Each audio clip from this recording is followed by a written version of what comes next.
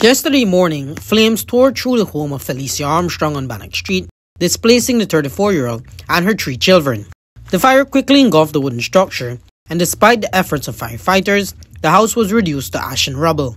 I was at work. I just got a training to start at Princess, so I was at work, and then when I came home, that's when I got the news because I don't have a phone either. This that really was blew, and I don't want to get emotional and stuff, but we really did. Yeah, it's hard, and that's just me and the baby, so I don't even know where to start. Fortunately, no one was injured in the blaze.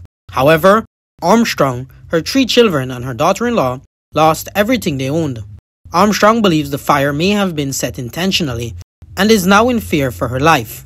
We did not go by over that side because there's currently a case happening where my daughter-in-law was threatened by someone, and the police advised us not to go there as yet because we don't know how the fire gets started and whatever.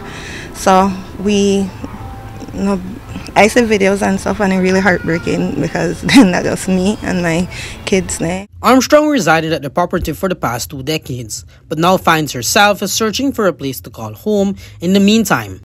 Women's Department has reached out, and they're trying to assist as best as they can. Currently, we have nowhere to stay.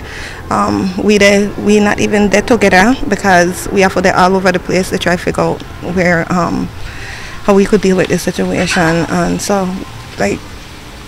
currently, Women's Department they try to assist with somewhere to stay. So I want to say, if anybody have a house or something that's on rent and willing to work with Women's Department until we get on our feet, that will really be appreciated because I just want to take my kids in at this time right now. And any assistance, honestly, sir. Right now I just broken up. I don't know if it's I lack of words, and everything just frustrating at this moment. As the single mother and her 3 children navigate this challenging time, she is calling on Good Samaritans to assist with donations to help them start over and send her kids to school.